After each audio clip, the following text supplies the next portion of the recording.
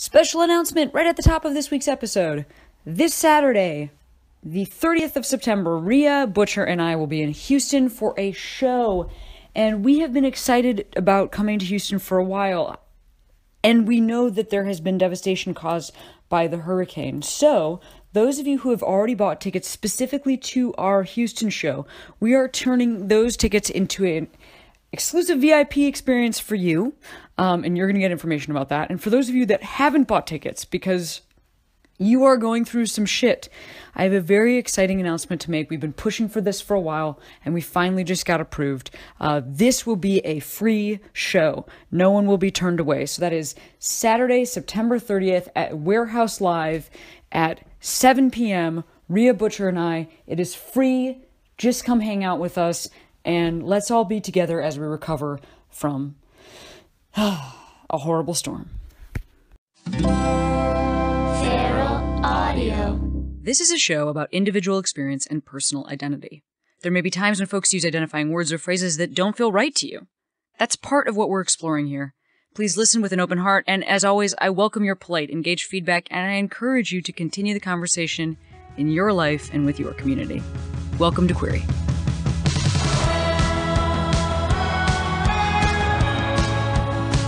Hey Queeros, it's Cameron here. I'm downstairs at the Joy Theater in New Orleans, out on tour, and so many of you have been coming to our shows and meeting us after, and it's just been such a pleasure. So I just wanted to throw out a suggestion. If you live in Atlanta, Carborough, North Carolina, Philadelphia, Washington, D.C., Brooklyn, Cleveland, Pontiac, Michigan, Minneapolis, or Chicago, or Madison, Rhea and I are still going to see you on this tour. You can go to CameronEsposito.com for tickets. But also, for those of you that can't make it out to a show, I would just ask you to go ahead and give us a shout out on social media. So many of you have found our Twitter handle, which is QueeryCast. That's also our Instagram handle. And we have a Facebook page. Please let your friends know that you are loving the show because so many of you are listening. I am floored. Now, on to today's episode. Sara Quin! Last week we had Tegan Quinn, and so many of you have, interacted with me either face-to-face or tweeted at me and told me that you loved that episode. Well, get ready for a totally different episode. It's almost as if the Quinn sisters, though they are in a band together called Tegan and Sara, are in fact separate people. I loved this conversation with Sara. I think you are going to love this conversation with Sara. And next week, Rebecca Sugar. So enjoy today's episode and have a great week. Take my hand, I'll take you so far. Let's go find out who we are.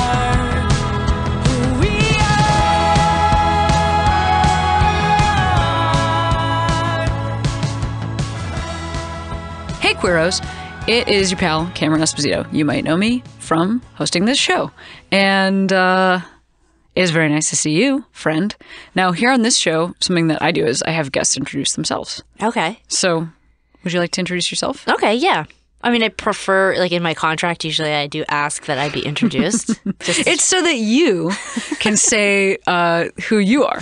You know what I mean? Yeah, I do know. Yeah. Well, I'm Sara from the band known as Tegan and Sara, but I am my own person. Sara, born Sara.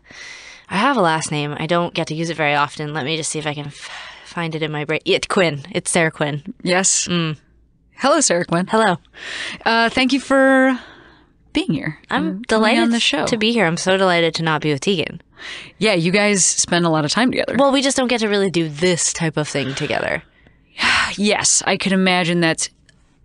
How many times do you think you've done an interview separately? Is there an actual number? I would have a hard time really coming up with an accurate number. I would say that in the give or take 20 years that we've been doing press and speaking with journalists and just people, I would say that it is it would be a single digit percentage. Oh, wow. Yeah. Yeah. It's just not. I get it. Like, I get that there's like an interesting dynamic between the two people, and then I also like between the two of us, and so I can see that people would say like, oh, why would we just have one when we could have both? And then I also think that there's the awkwardness. People would never say this is true, but I also think when you split us up and you say like, oh, we got Sarah from Tegan and Sara, it's like I just don't have the name power that Tegan has, and so I just think like people are like, oh, the one with 4 letters in her name, it's Sarah. It got the interview. I don't think they're as interested. Oh my gosh. Even though I do think I'm actually more interesting. Wait, but no, like, is that a real thing? Because you do not have you have the less like distinctive name in terms of like. I do think it's happened in musical collaborations. Like, I've worked on musical collaborations that Tegan has had nothing to do with. And there's not like a stitch of her on there. Like, not a note, she didn't contribute like in any way. And they'll just say, is it okay if we just use Tegan and Sara though? Because that it has brand recognition. And I totally get it. In fact, I think, selfishly, even for the work that I do as an individual, I can even see that there's brand recognition to use Tegan and Sara. And so sometimes I'll think like, I actually would love for people to hear this or see this or whatever. So I'm going to just go ahead and use, Tegan makes 50% anyway. So I figure why not? Right. But that's just like something that we came up with in the very beginning, that we felt like everything we do together really, in a way, enhances our opportunities or gives us more opportunities individually. So why not just like split everything equally? And wait, that's real. Yeah. You and guys just use each other. Yeah. Oh, that's cool. Yeah. And also like in the state of California, technically true for my life as well, but for a very different reason. Not because like... I have a very different financial arrangement with my girlfriend. It's more like 1920s. Yeah. Yeah. It's all mine, and she just lives in my house. Just kidding. No, that sounds ideal. I'm just right? kidding. Just under lock and key. Get a lawyer. No, I have a very... I guess I never thought of that. Of course that's true. My name is Cameron. It's the bane of my existence, and also like the greatest. You don't like your name? I really love my name, but people think it's Carmen as often as anything. And so that is only very strange when your job does require people to say your name a lot. Like, I've been introduced as like, this next comic, like, we're good friends, like, you're gonna really like her, ladies and gentlemen, Cameron Esposito. And I have to go out there, and the first thing I have to say is like, so it's Cameron, which is just a totally different name, but like really, but like cheers and thank you. And it's interesting because I will say that in watching Tegan sort of be misgendered growing up because of her name, I actually found... Like, I actually took comfort in knowing that my name was super gendered, because I looked like a boy, but my name was Sarah. So that like just cleared everything up as soon as like the kindergarten teacher would be like, would refer to me by my name. It was like, oh, there was a knowing amongst the 5-year-olds, like, oh, okay. Whereas like with Tegan, it was like, oh, she looked like a boy and she had a name that was sort of boyish or like unusual. And so I watched that scenario happen. Hundreds of times as kids. Like I always had I wanted to look the way that I looked, and I liked sort of being like a boy, but my name always sort of freed me from this, like, I don't know what was basically like was not the correct sort of situation. Whereas Tegan was like, I saw it in gym classes, like they'd be like boys on this side, girls on this side, and then they'd start naming people's names, and like Tegan she didn't have the girly name, or the like more gendered name. And so I saw her sort of have to constantly be like, actually. Yeah, this is my story. This is before, because also like in our childhood, Cameron Diaz I like remember the moment that Cameron Diaz became a model. She was in 17 magazine. Okay. And I was like, oh my God, thank you. Like my life is about to get so much easier, because it was a name that nobody had heard before. And people just automatically assumed I was a boy. And then I also had a bowl cut, and like we all was did. gay. You had a bowl. When you say you look so like many a boy, haircuts. What happened? What was going on? Shaved heads, mullets, bowl cuts. We had it all. Yeah. We had it all. So yeah, I was definitely I was like straight up like red as a boy constantly. I've even said this on this podcast before. There was like a time where I was wearing like what we perceive as a like little girl's bathing suit, like a Yeah. pink one-piece bathing suit, and was just like waiting for food or something. And somebody was like, "And what will the young man have?" And I was like, "Oh my god, That's really. You must have looked really dude. yeah." I was Because in the was reading. actually the bathing suit was not. No, I don't remember getting it when I was in a bathing suit, but pretty much everywhere else. And I remember when I decided like actively to change that. Like, and it wasn't because I suddenly was like into long hair. It was because I was 11 and I was like hitting puberty and was embarrassed and realized that I would have more allies by looking more like my girlfriends. What did you do?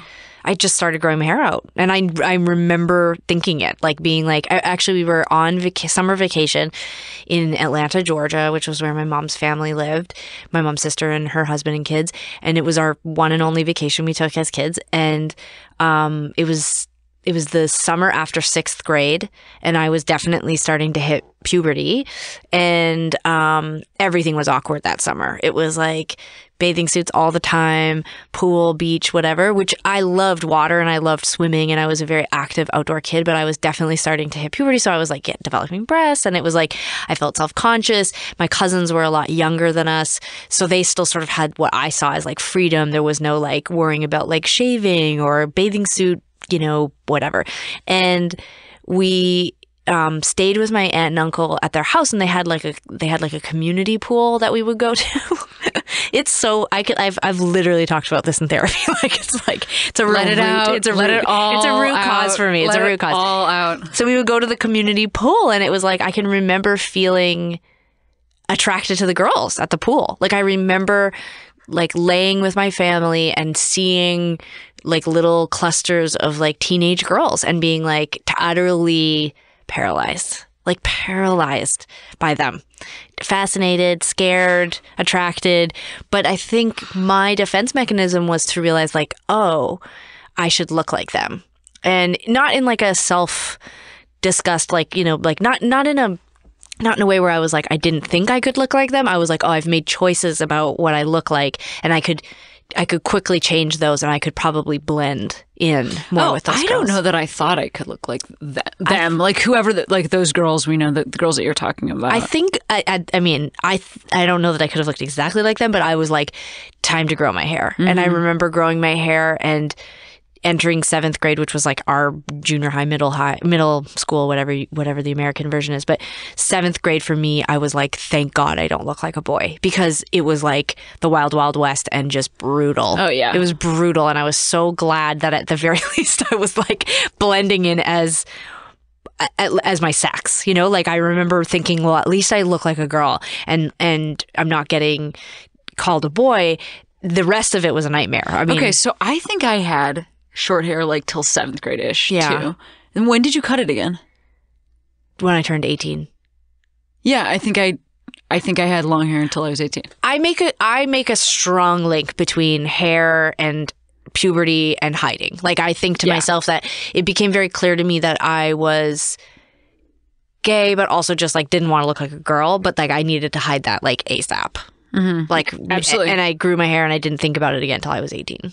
Yeah, absolutely. And for me, when I mean, in terms of hiding, when I felt comfortable to like go short again, hair-wise, was when I was in the most partnered relationship I was ever in with a dude. Like I had really serious boyfriends, and in high school, the captain of the football team was like my boyfriend, and we were like class couple, literally.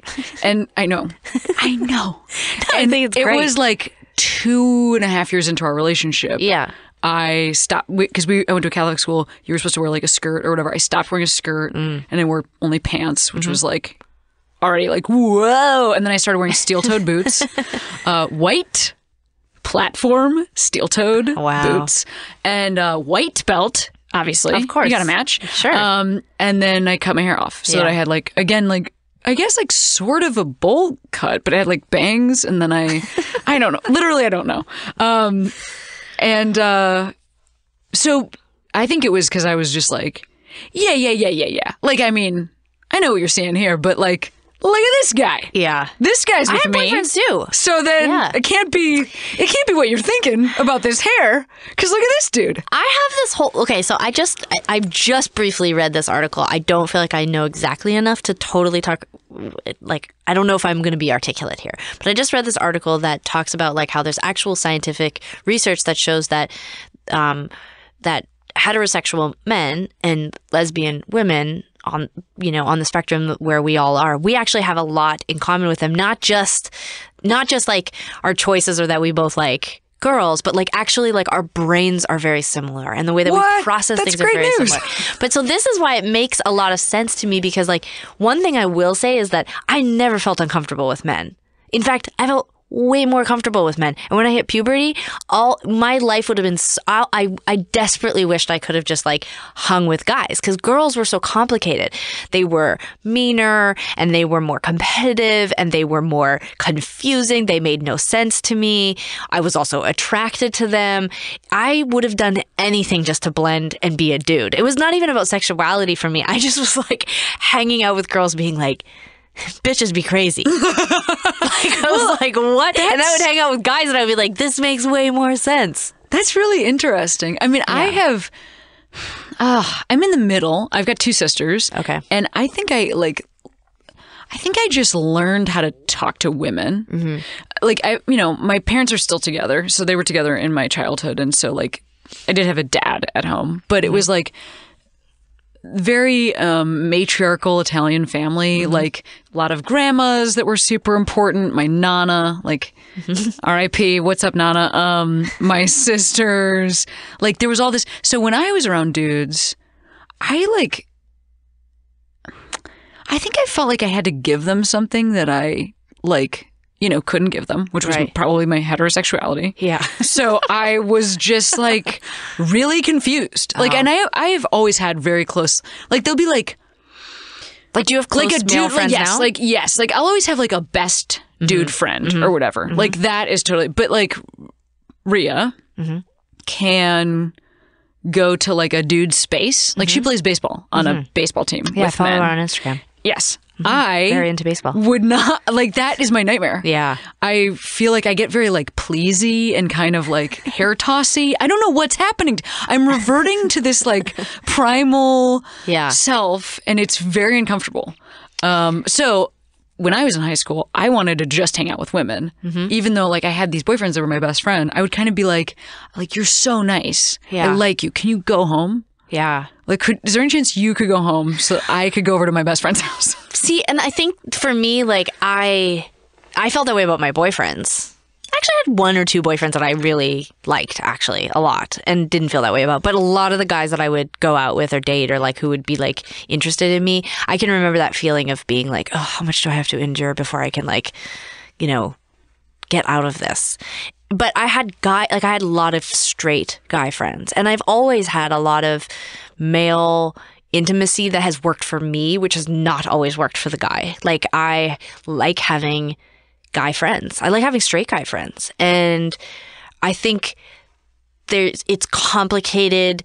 Intimacy is complicated between lesbians and straight guys, at least in my life, because I think there is a natural intimacy, because it's like, duh, we're not going to date. And then I think for me, I'm capable of having that kind of intimacy, but at some point there's a threshold that is crossed where a guy is like, what am I doing? Like, why do I have this kind of connection with a woman and I need to have a girlfriend? And I'm speaking incredibly simply, and that doesn't cover even like 10% I'm of it. Shaking my head because I agree with you. But like I'm saying that more like for the listeners. Like, I'm not saying like, duh, guys don't know how to have friendships with girls. But like, I have found that I can have really satisfying relationships with men that somehow always kind of devolve back into like, you are a girl and I can only hang out with you in very specific situations. And it's just like, wait, what does that mean? Why? We were fine. What happened? And then they just like, fall into an abyss. Right. I mean, I wonder if some of that though is not, like, I don't know if that's chosen or if that's like cultured, or if there's just like a biological moment that's happening there. Because of stand-up comedy, like I'm around dudes so much. Yeah. And yeah, like my best, I just remember there was this one time that like a dude that I was very close with, really close, but like good dude friend,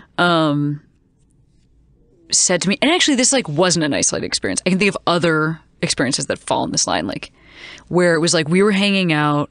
This is somebody I really counted on. We talked about women together. You know, we had like so much in common. And then there was like one random night where this guy was like, oh man, like, yeah, isn't it like so weird that we like can't date because you're gay? And I would be like, wait, have you been thinking about that? Because like that's not weird for me at all. Yeah. There's not one moment of this where I've been thinking about that.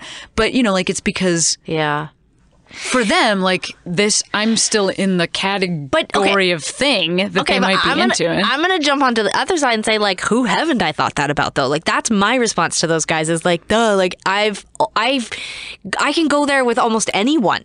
Like, in my mind, it's like I've had, you know, you're out with friends and you're like drinking and all having a great time. And I'm like, I could probably sleep with anyone at this table. If we were on a desert island, like, sure. You know, I mean, like, you know what I'm saying? I'm just saying, like, I think I wonder if like for me, I don't really like sweat that. Like, well, I guess that's what I'm saying is I don't think there's a weirdness there. Like, I'm not saying they're going. If I stopped being friends or close with people I'd like thought about having intimate relationships with, or even like thought to myself like, geez, we really get along. Like, what does that mean? Like, I wouldn't have any friends. Absolutely. Which is why, like, and that again, like, that's partly about like I've been with the same woman for 7 years, and it's like we talk like that to each other. Like, I'll just be like, you know, who hasn't gone out and had those kinds of thoughts? And she's like, yeah. You know, like, and I don't feel threatened. I don't feel weird. Like, I just think we're not hideous people. We're like, have pretty good personalities and are like, you know, we have fun. And like the thing that's always disappointed me is that, and actually I don't even pin this on straight guys. I have found that even with some girls, it's really challenging. And as I get older, I find that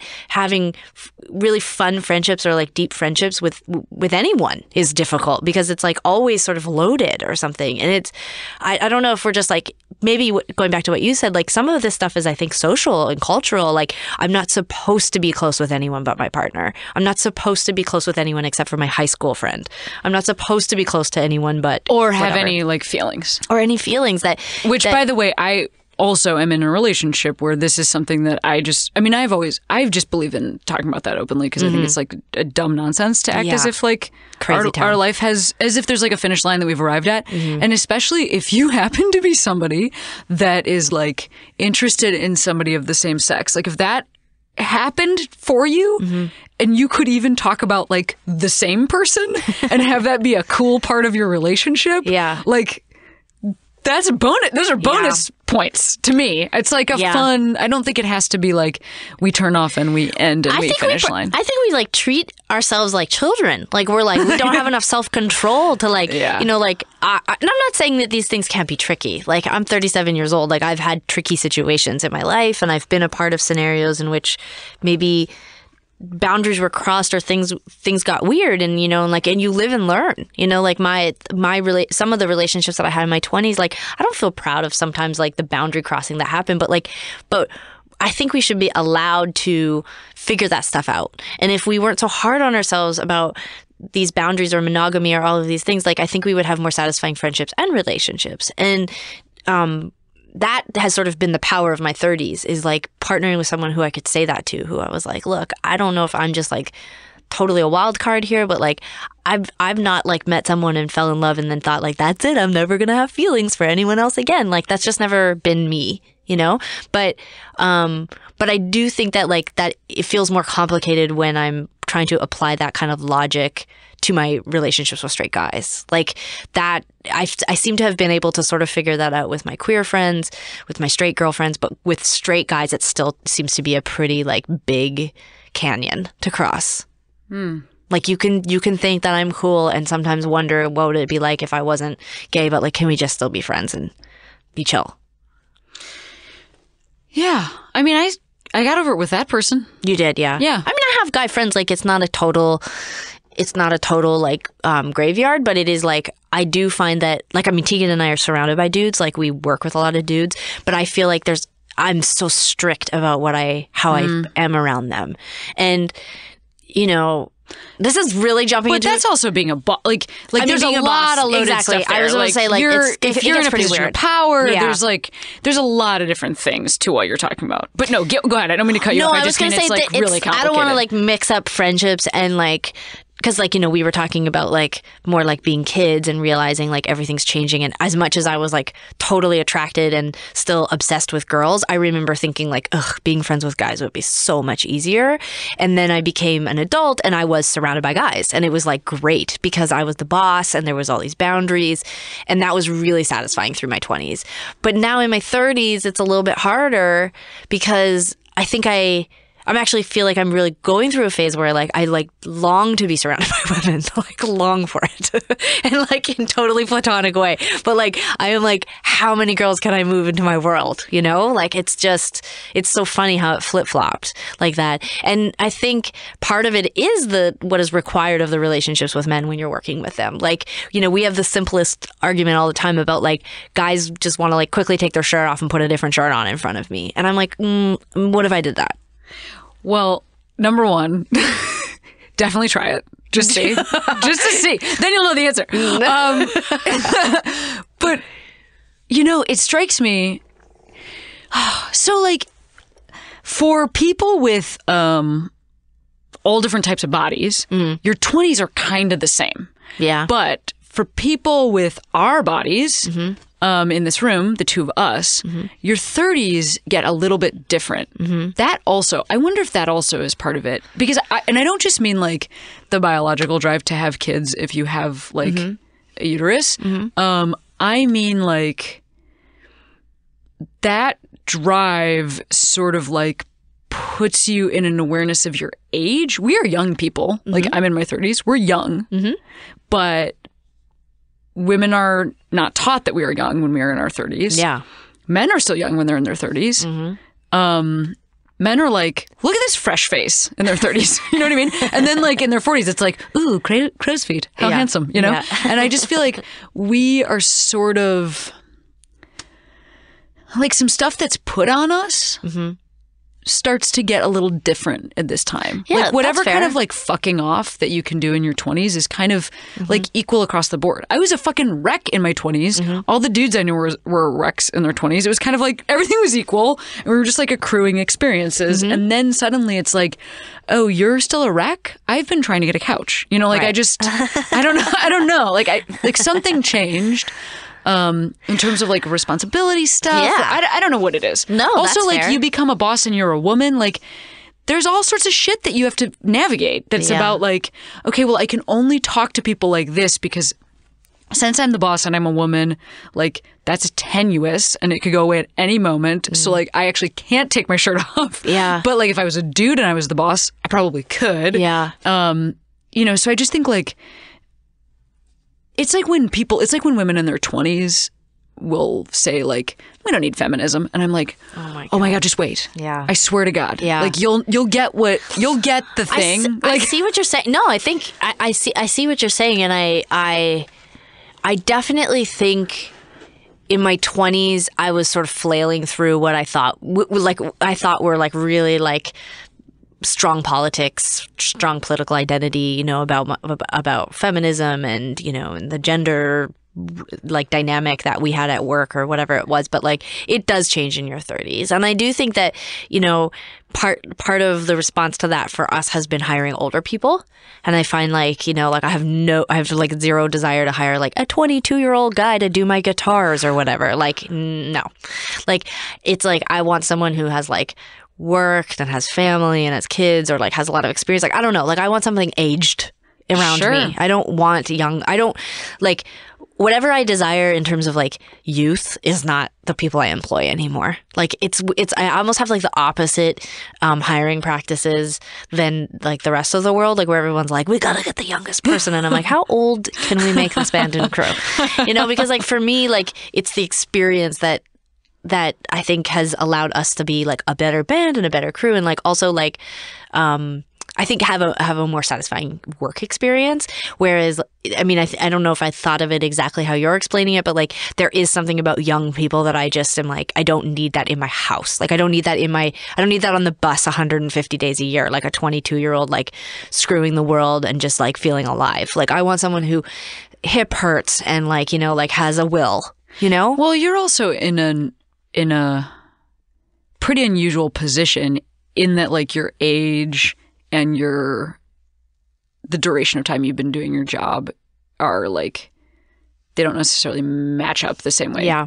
So like that, it makes a lot of sense to me that you would want to go for people that like have maybe seen some of the shit that you've seen. Because I feel like, again, like you're a young person, but I mean, we've had 20 years of a band. It's that really is a confusing like lining up of it's crazy. Age versus experience. I also am tired. Like I don't want to explain anything anymore. Like I'm just tired. So like younger people just like want to talk. They don't have the fatigue, you know, like that I feel a lot of the time about things. But I think I don't know. And I mean, a lot of the experiences I had in adolescence, especially around puberty, like around how I feel about men and how I feel about women, just even in this conversation, I realize how arrested development I am. Like I still almost feel the same way about women that I did at 11. You know, like when I see a girl that I think is attractive, I act like I the exact same way that I did when I was 11.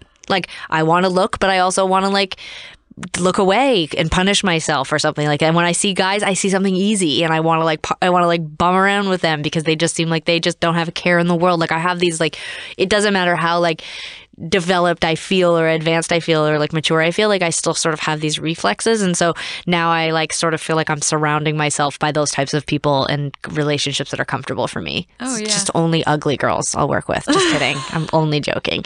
I think you're talking about gooniness. I think you're it's very, I am.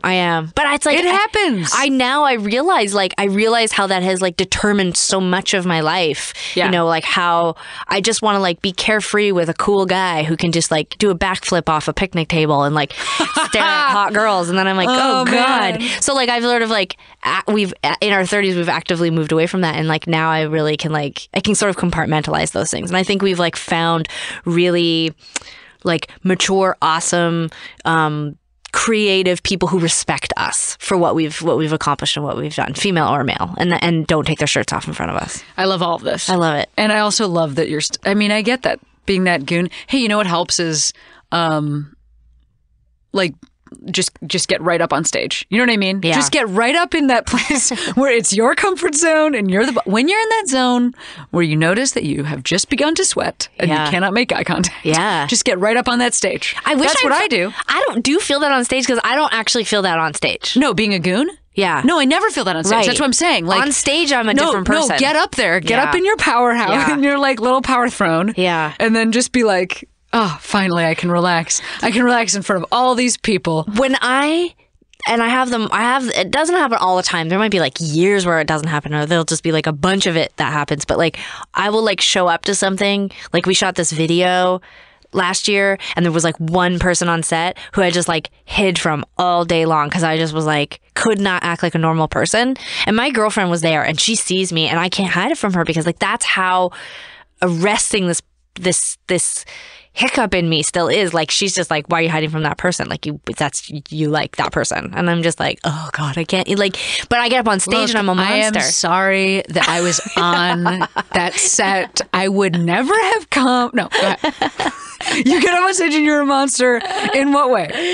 Yeah, like it's like all ego and all energy and all power, you know, whereas like when I'm like just sitting in the like catering area at the waiting to go and do my little stupid thing on the video or whatever, I'm like, oh God, please don't run into so-and-so. Like I can't see them. I'll just die. You wouldn't do this job for 20 years if there wasn't like the trade-off that you're talking about. That's the thing. So fun. You love it. And I'm a tiny little insecure person inside of my career. You know, like I'm still 11, like checking out the girls across the pool in Georgia, you know, Absolutely. Just being like, I'm nothing. You know? I probably would have talked to her, to be honest. And Rhea would have been like at the video you shoot? Are being, yes. She would have been like, you are being ridiculous. And I would have been like, what do you mean? Like my voice would have been different. What do you mean? What do you mean, Rhea? Like I would have been. I literally have like a stance. Maybe my girlfriend's scarier than yours. Like I just feel like Oh, she just laughs at me because I'm dumb. Yeah, Rhea just laughs at me. Do you guys feel like you can talk about like in your relationship the thing? Like okay, I think about this a lot. Like the thing that drew my girlfriend to me and that I like was able to like get into a relationship with her. A lot of the things that she liked about me, a lot of things that worked with her. Am I supposed to like kill that? Like like I am. It's a miracle even to me, but like I do have an ability to charm people and make them attracted to me against all odds. And what does she want you to do? This is your superhero power. Like every once in a while I bring it out. Like what do you want me to do? You want me to kill that? Like I can't. And so she's pretty understanding, but like do you feel like you acknowledge those kinds of things in your relationship? Like are you like, look, the thing that you like about me other people like? Yeah, I mean I'm just the dumbest at. Well, Rhea knew who I was when she met me. I mean, I don't know if this is like what I mean is, I was already. We were in the same stand-up scene, right? And like, yeah, it's a whole thing. It's like, if it's like if you know another musician, you like, you know their whole shit because you like. Yeah, like Stacey saw me, knew me when I was dating other people, so she saw the shenanigans. You see that her I whole would get shit, up to. yeah. So it's like a whole thing. So Rhea like knew my whole shit, right. And I mean it's funny because sometimes I don't like realize that I have like no poker face and I'm being me too hilarious, and then she will just be like, like what is happening right now? Do you think that straight? Because like I feel like a lot of my straight friends do not talk about this kind of stuff. Like they. Like I know people who like are like we will never like they are like we'll never be attracted to other people again. That doesn't exist. I'm not attracted. I don't see other people like, and I just think like I'm not saying that queer people aren't like this too. Queer people are crazy too. But like I do feel like at least amongst some of my queer friends, like we are able to sort of talk about ourselves in a way that feels more relaxed or open-ended because we aren't sort of like forced into these like weird heteronormative boxes like everybody else. Yeah, I mean, I also women specifically are taught to be like super afraid that they'll be left. Like that's like a thing. Mm-hmm. You know, women who date men, it's like like hang on to him. Like literally like every article. Yeah. in like a glossy magazine is like keep him at home. I'm gonna start leaving those articles around my house. Yeah, it's like really like Daisy. It's really scary. Like we really scare the shit out of women. Like that's the thing. But but do you have that? Like I don't have that. No, that's what I'm saying. So I don't have. So I'm not with a. But like I haven't read those articles about like because I was gonna say because some girls, even queer girls, can be like weirdos and possessive and whatever. I don't have that. But, like, I don't have that. I missed that. I don't have. I missed it too. I don't know what it is. But I will say I had an interesting to your question about like. Do I know straight people in this type of relationship? I had a pretty cool and interesting conversation with like one of my closest friends who is a straight woman that's married to a straight dude, and like I know both of them. I'm friends with both of them, and we just had never talked about this stuff before. And then we had sort of a similar conversation to this, and she was like, they were very fucking evolved on it. Okay, and I was like, dude, like straight up. You're welcome for like the queerness that has like worked its way into your relationship, because it was really cool to sort of just hear like, I don't know, a little bit more. Well, not more. I like a little less fear, like a little less fear, and whatever was going on for them. It was cool. I feel like I rarely hear that. I hear a lot more like people keeping secrets and stuff like that. And that is cool. That can be like, I mean, there's something sort of like interesting in me. I'm like a big reader. I mean, I love to read, and I can sort of like disappear so completely. And some of my favorite things to read or my favorite narratives, often involve like lies, deception, people cheating, people living multiple lives, like all these things. And I just think like, how interesting like that. I like so, like I feel so strongly that won't be the life that I lead. Like I am like a full honesty person, and I don't want to be that person, and yet I'm like incredibly drawn to those narratives. And there is something really fun about reading about it. Like, like it seems like everything I read or that I watch lately is like, people who are dissatisfied and then they're like having affairs, and it's so hot and it's so fun. And I'm like, why don't more people do that? Well, you know what's funny though about what you're saying is that like taboos are a turn on. Yeah. And I don't even just mean like even like a sexy turn on. I mean like a brain turn on. Yeah, stimulating, and just interesting to think about. Yeah, like so whatever your personal taboos are, like whatever. I mean, like I used to a lot more. Now it's a little hard because of the way that they actually are made. But I used to be super into action movies. Now action movies, like the way that Hollywood has changed and the way that like digital effects have changed, so many people die. Like there's always so much death that I like kind of can't see it anymore because it's like always mass destruction and like screaming people on fire. But like for instance, like Terminator 2, like I love that movie. It. And I love like Linda Hamilton in that and I love her like punching, you know, like I love all that. And I'm like such a fucking pacifist, you know, but like that gets me fucking riled up. Yeah. Like, so I think it's the stuff that, you know, you go to is like, ooh, could I be this thing? And like, no. Yeah. No, I can't. Not yet. I can't be killing robots. I have to tell jokes. I don't have time for that. It's true. I mean, in a weird way, I find it so odd. I never imagined myself really having a career as a musician. I actually really wanted to be a lawyer, and all my sort of fantasies when I was younger, like I would go see a movie and then I would like get home from the movie and I would like lock myself in the bathroom and I would like do scenes in front of the mirror and like make myself cry. And I would be like, I was moving, you know? So wait, you would do scenes in front of the mirror? Yeah, like I would be like, cry, and that was to prep to be a lawyer? Because I feel like like I was that's like, also the job of actor. yeah, that's meta actually in a lot of That might ways. be the job of acting like a lawyer. I didn't think of it as like an actor. Yeah. I thought I was giving a moving, right, you know, like statement to get my client off or whatever. But it was like I was acting. I think you were. I was a narcissist, is what I was. But I think you were fine. I think you were. It's weird though. That's what I thought lawyer was. Like I thought lawyer was like looking with determination, but also sadness into you know people's eyes. Is anybody in your family a lawyer?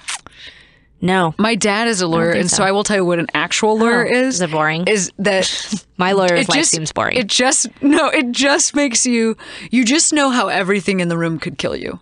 Oh. My dad like oh my god, like literally kill you? What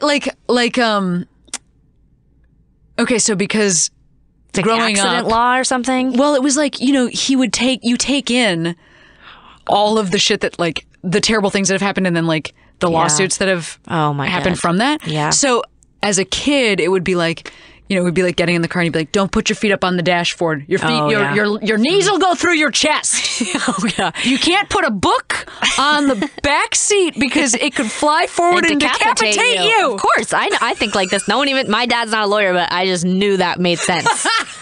Yeah, that's so science, okay? It's super It's scary. nothing to do with being a lawyer. Oh, yeah, it's super scary all the time. And you know about all of his clients. Yeah, I used to have a client. She fell down on the railroad tracks. I'm like, what?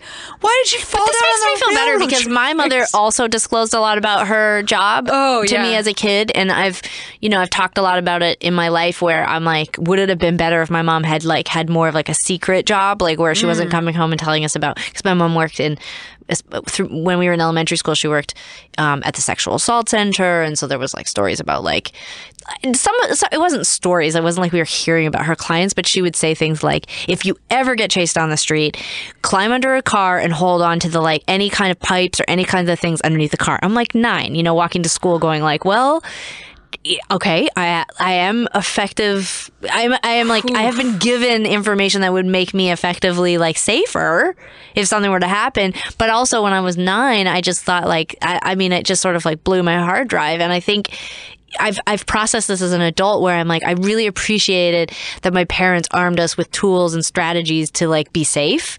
But I also feel like, ruined also like as an adult because, you know, like my childhood was sort of fraught with like crazy drama interior, like, you know, like I would lay in bed thinking about like cancer or being assaulted or all of these things, and it was like I think my like nervous system has been like firing on all, you know, all levels go since like I was little because I was so afraid of everything. Is that what's wrong with me? Probably. I think probably all of us are like this. Like, 'cause like now I see my friends with their kids and like their kids are like 16 and they haven't even told them anything bad yet.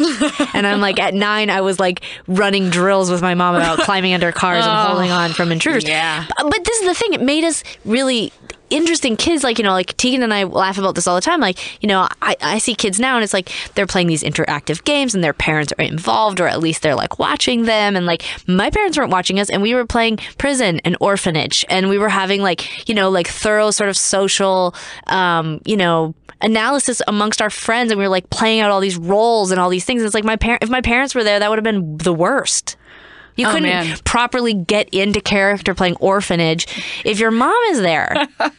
And that's why I feel like kids, their creativity is being snuffed. You can if your grandma is there. I'll only say that because my older sister would always make my Nana and I be the kids, and she would be the mom, and also like the nun that ran the school, and also like the principal. And we just had to constantly go from room to room to different scenarios where she was in charge. And oh my God.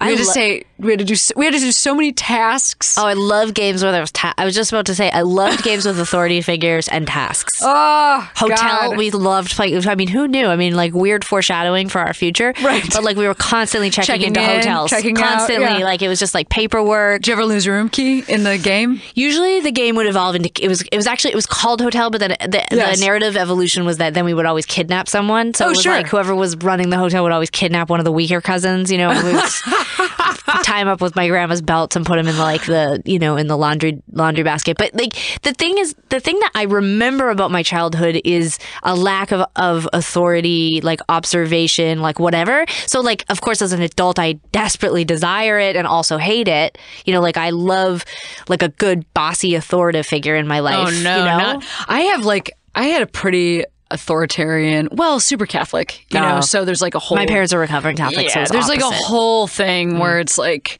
because it's not like, I don't know that necessarily my parents were the boss, like in like a very rigid God way. was the boss. Exactly. That's who the boss was. And that boss is like so inflexible and just like real mean and old from a time before, and had lots of rules about fish and when you could eat it, and like everything was a real problem. See, and in some weird, like very like basic Freudian way, it's like, we didn't have a lot of that growing up. And so all of our games sort of centered around this like authoritarian figure, not God, but like the person who ran the orphanage or the person checking you into the hotel or whatever. And all of our games, it's like there was always like some poor soul we would like shove into that role, and they would always have to be like, we would be like like it's very S&M actually now that I'm thinking about it, but it was like, like, okay, I'm making the name up, like, you Tara, you're gonna be the orphanage leader. If we break the rules, you're gonna have to punish us. But it's like, so like you're determining the threshold of like when you need to be punished or whatever. And it's like, I mean, it's very demented, but like this is the kind of stuff we couldn't have done if we had been constantly being observed by our helicopter parents. Instead, we had like young parents who were like drinking beers in the backyard, not paying attention to us while we were in the basement making Tara so much basement fucking corporal punishment us. Tough to think about living in California because like there's no basements out here, and so it's just like, and you definitely are not allowed to like, there must be like some like, you can't like law, you can't play in the basement, and no. Today's episode of Queery is sponsored by Zola Wedding Registry. Anything for love. Episode 1 of this very podcast featured an interview with one of my favorite stand-up comics, Rhea Butcher, who I happen to like so much as a comedian and as a person that I married her. And one thing that I will say about the process of getting married is that any little help I got along the way so that I could focus more on love and commitment and the future really meant a lot. So when I heard that Zola was interested in sponsoring Queery, I was excited about that because Zola is a one-stop shop for all of your registry needs. Maybe you are planning to have a traditional wedding in some sort of sacred venue, and you want folks to register to give you beautiful Le Creuset pots and pans. Zola can handle that. Let's say you want to get married in a rock club or at City Hall for free.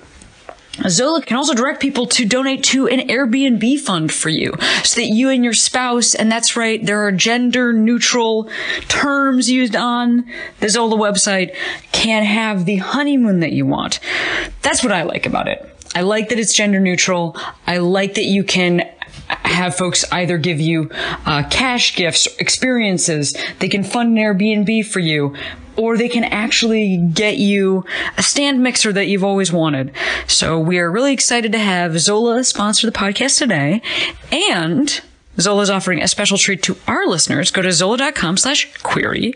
Use Zola as your registry, and they will give you $50 towards anything you want in their store. They carry everything. Again, that's zola.com/query. We would play Birth of Christ a lot. Oh, wow.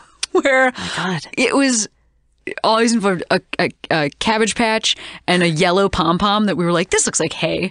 And that would go in a Tupperware bin. And then, like, my sister was always the Virgin Mary. I was like, I call Joseph every time. Like, loved to be Joseph. Like, Joseph is, I think, an unsung hero. You Yeah. know? And then my little sister, who was, like, much younger than us, would just be on flashing the lights duty, which is where you just go over by the lights and you just turn them on a bunch. But what's the point of the game? What happens? You just give birth to Jesus. Oh, wow. That's the whole game.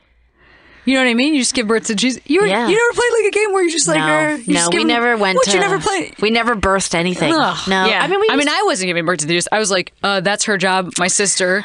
I'm the husband of my sister. Okay, I see. Joseph. Oh, wow. That's a whole thing. Tegan and I never played husband and wife. Like, that never. Well, I was just like, how can I be a dude? So I would be Yeah. like, I collected Kens. Yeah. I would only play with like Ghostbusters action figures. When I think about it now, I don't know that same, all those things. But then I don't know that any of the games really were about being male or female. Like, I don't remember that being like a central part of anything that we did. And actually, I'm blanking on the name of the person, but I read this wonderful essay a few years ago, this woman who's queer, and she was writing about how, you know, for so many kids, especially kids that end up being sort of like straight and wanting to get married and have kids, you know, play is really centered around those kinds of themes, and they're sort of just like obviously like pummeled into us. But for those of us that are going to be queer and are not going to have those kind of lifestyles, we often end up being more creative, and we sort of create these other universes and worlds using stuffed animals or like whatever it is. And like that really resonated with me because so much of my play when I was a kid,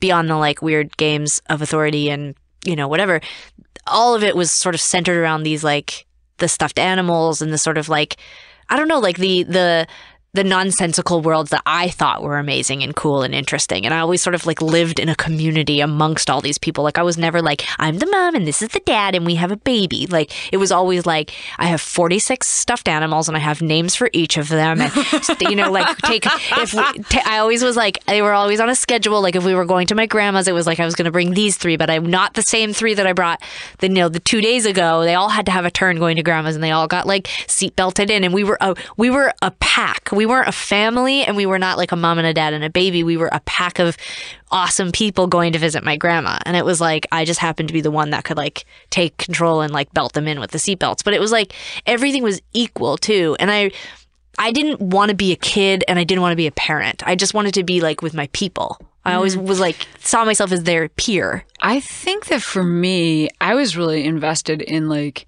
male heroes. I don't know like what the thing is I want. I mean, Did you like imagine saving people and like saving kids in your class and stuff? I mean, like, okay, so I wonder like how much of this really I shared with other people beyond my. So like I have really close relationships with my sisters and especially my older sister, and so we had like a whole land in our backyard where we had like alter egos and stuff. Cool. And I was a prince. I was like a prince. I had a name, a prince name.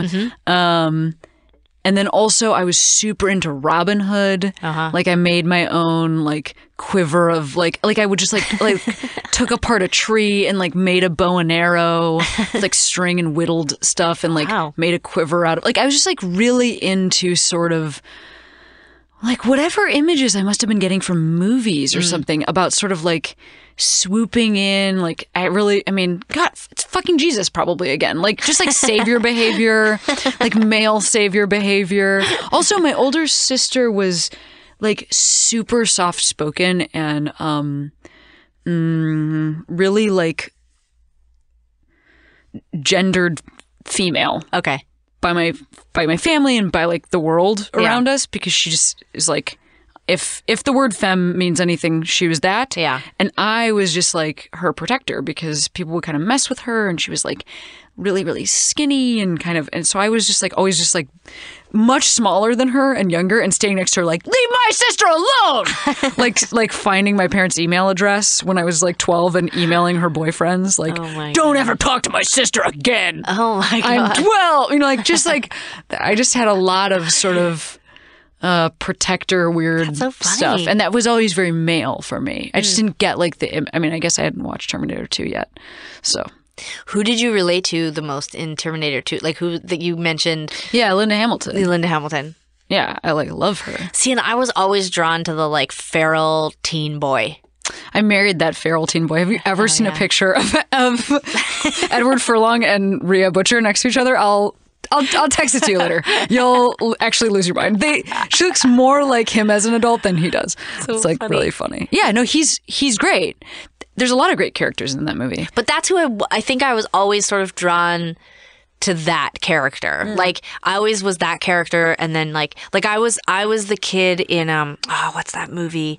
It has Susan Sarandon in it, and it was a John Grissom. Oh, Grissom? The Client? The Client. Like that, if I was to describe my central fantasy, it's basically me as a child in desperate need of someone like Susan Sarandon swooping in and saving me in a maternal but butch kind of way. Do you know what's funny about that? Like, there's even kind of a haircut that goes with that, which is like a bowl cut. It's like it's sort of actually what my hair looks like now. It's like sort of coming down over the eye. I just mean like that type of guy that you're talking about, like that like young kind of feral kid. Yeah, it's like kind of coming down over the eye. Like it's all from the same era. And it's like and the older maternal figure sees that this kid has enough potential to like spend a lot of that movie trying to save him and protect him. And I think that I've done enough therapy to know that like I probably felt like I wasn't getting enough attention from my mom, who was incredibly busy and like going back to school and being a boss and just like, you know, trying to like give us the best life possible. But like I was a bit like supervised, and I was probably like a little confused and anxious and whatever, and I was like always seeking out some sort of like older maternal figure to like see my potential, scoop me up, and like, you know, whatever. But then also I was like a feral teen boy like who was like, get away from me, I don't need your help, you know. Like you like to make them work for it. So it's like when I think back on it, it's like I don't, because like a lot of people, I mean, this is like one of my favorite games, is like really going back with queer people and being like, who was the character, like who was the person you wanted to be, or who was drawing you into these movies? Because sometimes it's totally object affection, right? Like it's like, oh, I wanted to sleep with so and so the whole movie is about like that sexual attraction. But for me, it was always finding myself in the film and like being able to say like, oh, that's who I am, like that's who I am and that's what I'm looking for, not necessarily like a sexual attraction. What was like on your wall when you were a kid? New Kids on the Block. Major posters, but again, I think that was about me seeing myself in them, like thinking like I wish I was like rad like the New Kids. When I was a little kid, like I loved animals, and I had like stuffed animals galore and like whatever. And then promptly, like the year I basically turned like 11 or 12, it became like everything was music. It was like floor to ceiling, like literally the ceiling as well. Like everything was music, bands.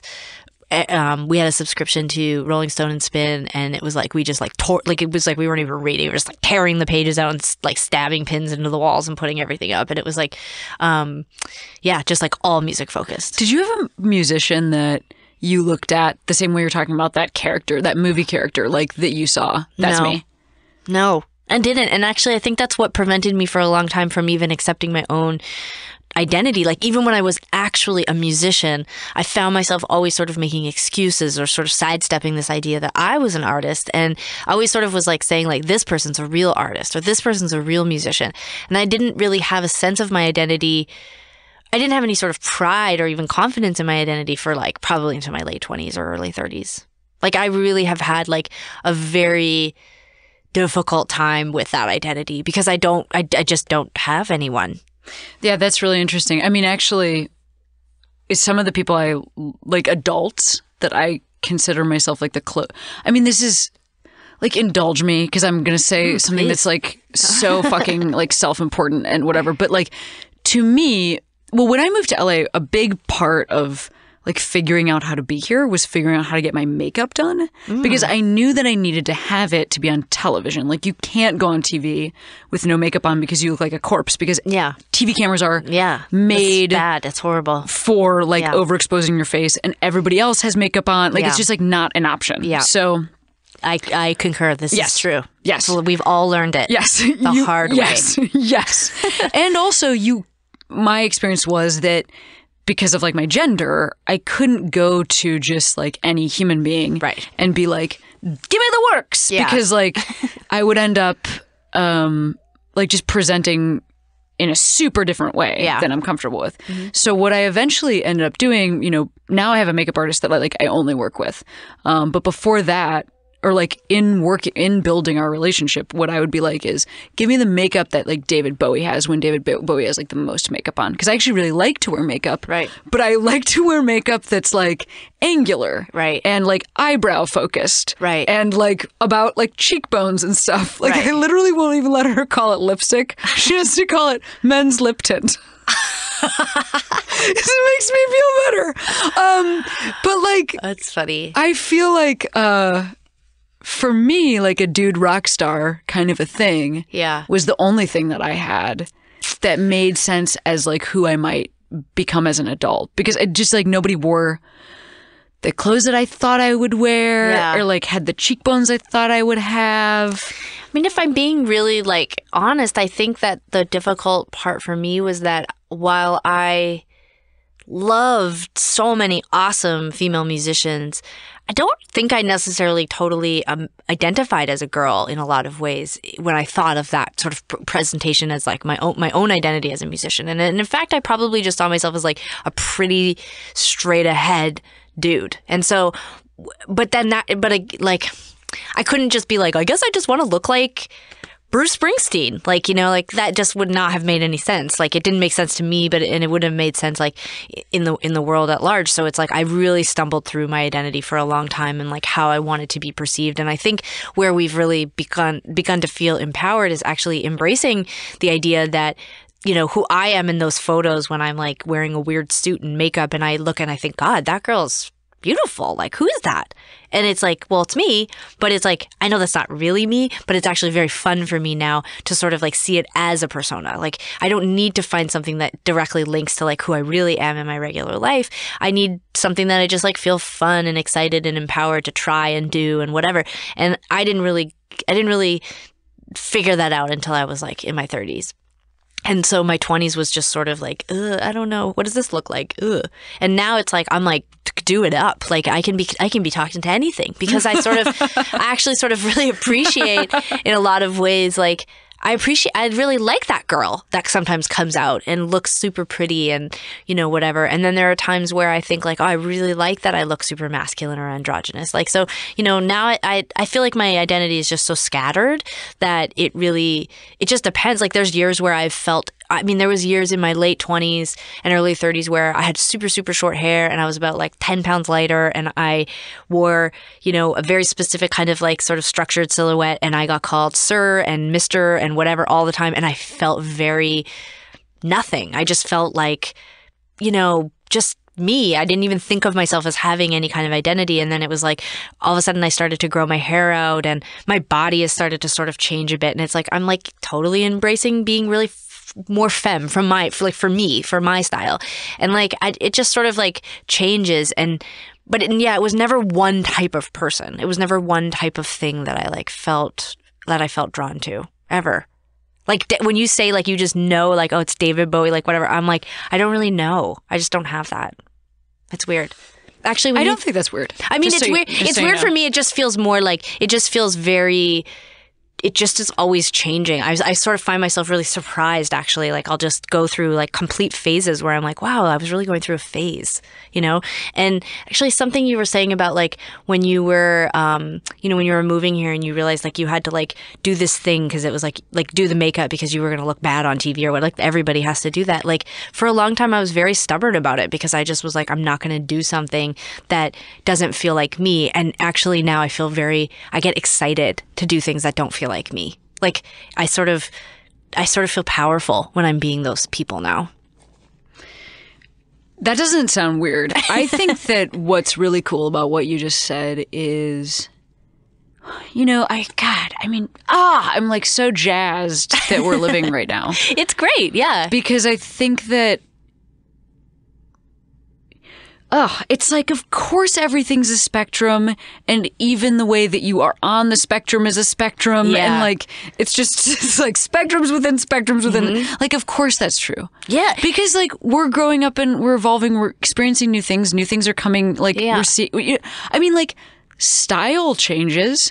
So like, would that mean that like our accessibility to, I've been starting to wear like looser legged pants, which has been like a gender adjustment because I was wearing very tight legged pants for such a long time. And I feel like I'm presenting really differently now. And it's like those little things. Like I had to stop wearing those tight pants because like that shit is done. Like I had to like leave it behind. It's no longer happening in comedy. But this is the thing though, is like, I think, for me, because I'm thinking about like when I said I was like crying in front of the mirror pretending to be a lawyer, but really I was just like trying out as an actor. But like I think that's how I feel about me in general, is like my truest self is like when I like wake up at 7 a.m. and stumble in my like baggy, disgusting pajamas and my hair is gross and I like let the cats out onto the deck and like I catch a glimpse at myself and I think this is a horrible person. Like I would never be attracted to myself. Like it's just terrible. And yet there's like, then I think about like some of these like really glammed out images that will like project into the world. And it's like, those images are me too. Like when I'm in my like, my Alexander McQueen like $3,000 suit that's like literally bolted with like so many things in the back so that it even looks like it fits me, and like my hair's like crazy. They've been working on my face for like hours, and then I look at that photo and I think like, sure, I know it's fake, but it's like it's still kind of me. And those two people, like that like sloppy weirdo who like is letting the cats out on the deck at 7 a.m. and like the person wearing the like sick suit who looks hot, like that is me, and I can be both of those people, and I can probably be a million things in between. But but the probably like the truest, realest version of me is the person who still gets stressed out to go buy underwear because it's like I don't know where I'm supposed to go, or like I feel uncomfortable at in the yoga gym going into the women's locker room still. Like I'm still 11 years old and I'm scared I'm going to see like a hot girl's boobs, like it's just like, that's probably the truest essence of me, but like I can also be a totally different person. And you are right. It's an amazing time to be able to even talk about that, because I think there's more of us out there that feel that way than just queer people. I think probably sometimes straight people feel that way. And I just don't think we talk about it enough. That's kind of exactly what I meant earlier when I was saying about those like straight friends, like, oh, you're welcome for queering your relationship. Like, I know I was joking, but like, I really do think that this, like the reason I think that I'm like, oh, I want to do this podcast is because you and I have had like a free-flowing conversation where we have understood what each other is talking about. And it's partially because like of lived experience. It's also partially because of like sort of what's in the air right now and like what is being accepted for us. Like we can accept each other because there's like a lot of literature that supports us, and there's like thought leaders, and there's, Twitter accounts, and like we're in this zone. And so like, this is why I want to have these conversations where like we talk to each other, because I feel like you're exactly right. And everybody is like a different guy every minute, and it's fine to do that. And I think that we just have a little bit more acceptance for talking about these things. So like, And it's cool to talk about it because when we they can tell other stray. people. Yeah, no, that and it's true. cool. It's when they stray, because it's like straight people get to do it all the time. My stepdad, like, I mean, you're talking about these like masculine identities and this kind of savior thing. Like, men get to do that all the time. No one has to explain that. Like, if my stepdad was like, well, and during the day I work on a construction site, but at night I'm an amazing goalie. That was his real life. Like, he really did that, you know? Or like, I think as long as we're sticking to, or like falling within some sort of like predetermined boundary, it's like okay to kind of be adventurous and try different things. But it's like we're in sort of uncharted territory, and like I think eventually this won't even seem that like, oh my god, like sometimes you wear a suit and makeup. I know. And sometimes you wear white like jeans and a plaid shirt. Like who gives a shit? Like it doesn't really matter. Or like, you know, for me, I think about my relationship with my girlfriend. Like when I started dating her, she had never been with another woman, and I acted like she was like, you know, this trailblazing, like, you know, crazy, like, I don't know, like I just was like, is this mind blowing? And she was like, not really. You know, like for her, she just was like, you know, like obviously there's an anatomy difference, of course, and there's like sort of like, I mean, there's lots of differences. But for her, she was like, you have so many of the things that I have looked for in people and found in people in the past, and they just happen to be dudes. And like now you just happen to be this girl who I like have fallen in love with and like all these things. And you know, her flexibility and her openness around that made me realize like, I don't know that we're that unique. You know, where this feels unique and like a different kind of conversation because people, like you said, haven't been hearing that conversation, or like maybe they haven't been seeing these relationships in the public eye or whatever it is. But eventually it's gonna all just look the same because we're all kind of doing the same thing. I hope that that's true. I really do. I also think that, you know, this is going to be like a super serious button on what that, you know, I think when we talk about, I actually think that allowing people to feel supported, trying on different identities, is a violence reduction mechanism, especially for like cis straight dudes who are so, you're right, they can be a bunch of different things, but so patrolled about any deviation. Like there is actually no equivalent to you and I wearing makeup and a suit for men. No, it's true. And so like, I think that, I mean, the equivalent for men, if guys, like my guy friends who I grew up with, if they had played with and experimented with their identity the way we have been allowed to, they would have been... I mean, we already know what would have happened to them. Terrible names and then like isolation. I mean, in a lot of ways, we are sort of part of the generation that already was sort of like, you know, the fact that we could wear jeans and sneakers and cut our hair short since like the 80s. Like that's, I mean, it's had a lot more impact than we probably realize, you know? So I just feel like if we're working to understand each other and like take some anger out of the world, I think one way to do that is just to talk about how happy we feel, just experimenting and trying to figure out what we're presenting to the world. And then like having an at-home baggy pajamas guy. I've got that guy. She wears glasses. Sometimes I think to myself, like, wouldn't my life be better if I like just really tried to like should I get like weird sexy time pajamas and like just like, and then I just imagine myself letting the cats out in that outfit, and I'm like, I don't know, that's not. But I'm lucky because I get to go out on tour and on the road and stuff like that, and that is like a whole different person, you know, like, and I imagine myself like in a hotel room. Like there's like I'm like trying to make myself not seem pathetic, but like there's a sexiness to my life in a different way. Like, you know, when I'm at home with the cats and my girlfriend and I'm in my baggy pajamas and whatever, like I'm like, God, I just gotta live, you know? Like I gotta let it down sometimes. Like I can't be awesome all the time. Like this is just me. But I do catch a glimpse of myself and I think, oh my God. Do you not realize that like it's actually really sexy to see somebody be vulnerable? I don't find it sexy. Like, if my girlfriend looked as bad as I looked in the morning, I'd be like, I gotta break up with you. Well, listen. We have a great guest room. You can go down and stay as long as you need to before you find a place. Rents are out of control in LA, but good luck. We have hit we did it. We like hit the end of the conversation. And I want to, this has been so great to talk to you. I feel like we could go another hour. That's what I'm saying. Like 2 to 3 more hours. No problem. Knock them out. But before I let you go, I just wanted to ask you to shout out a queero. So like somebody or a thing that made you feel comfy to be the successful, happy person you are. Okay, I got to think about it a little bit because it was a real. I know It was the opposite of that for a long time. I think, okay, I would say that Emmy, my best friend, who has been the Tegan and Sara art director since 2002.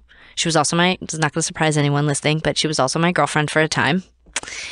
She totally changed my life and in a lot of ways saved me because she was the first person I met who I could have this kind of conversation with. She was the first person who I felt like externally, like outside of me, I met someone who reminded me of me and who had the same experiences and who had the same thoughts and who was asking themselves the same kinds of questions about sex and identity and the world and childhood and future and all of these things. And she was totally unapologetic and also was one of the first people I met as a queer person who said, I am homophobic.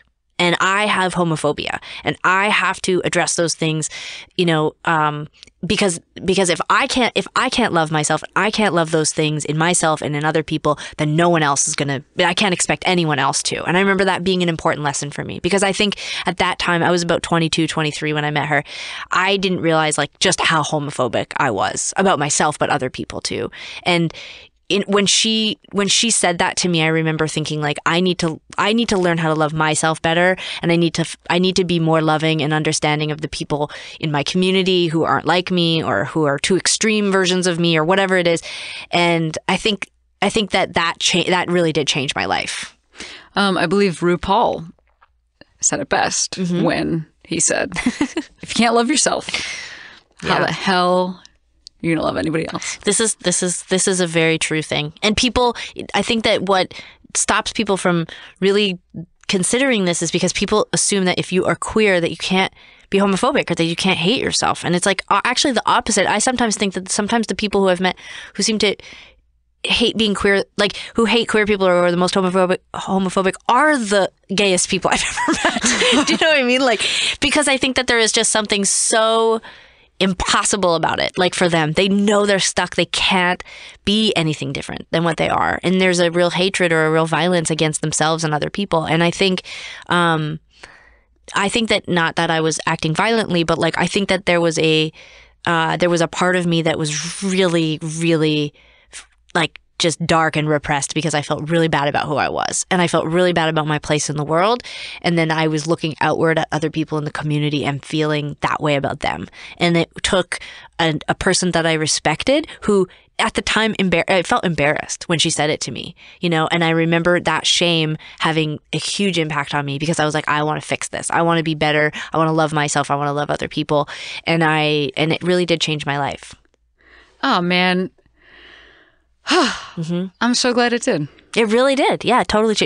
That's just like one of many things that she really brought to my life. She was just one of those people that I felt like if I hadn't met, I would be very different. Well, shout out, Emmy. Shout out, Emmy. And thank you so much, Sara Quin, for being Thank you so much for having me. This was the best. It was great. Was it better than Tegan? Very different. I don't know if you know this about yourselves. You're different people with different brains and almost like autonomy and stuff. Yeah, we're pretty different. I actually like to get that reinforced sometimes because I think it's so unnerving for me how visually similar we can look sometimes that I'll just be like, but I'm different, right? Or I get tripped out and I think like it's Fight Club and I'm the same person. Oh my God. Well, and you're let just me humoring just say, me? No, let me just say, I mean, this is like one guy's opinion.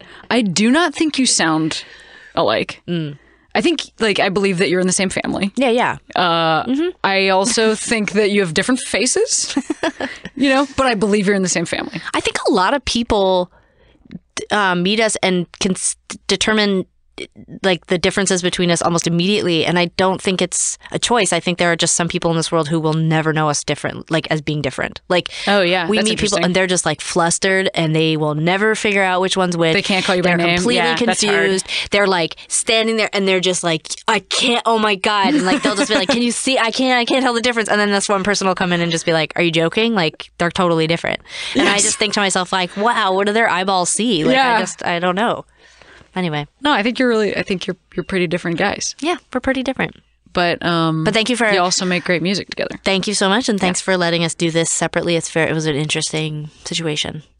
I loved it. I'm so curious as to whether or not you guys are going to listen to... number I'll one, listen to of course, Tegan's. that would be interesting. No, I'll listen to Tegan's, yeah. I'd listen. Actually, it's weird because when we do press, I don't usually listen or look at my own, like if it was me.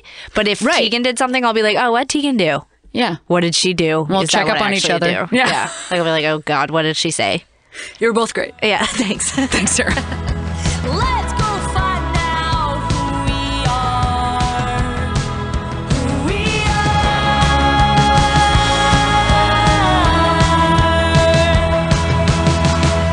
are. Well, listeners, that's our show. Please remember to rate and review us on iTunes. You can follow me on Twitter at Cameron Esposito. We are recorded by Matt Brousseau, produced by Sierra Cato and Feral Audio. Our theme song is by AW, and you can find them at listentoaw.com. Thanks for listening to Queery. Feral Audio.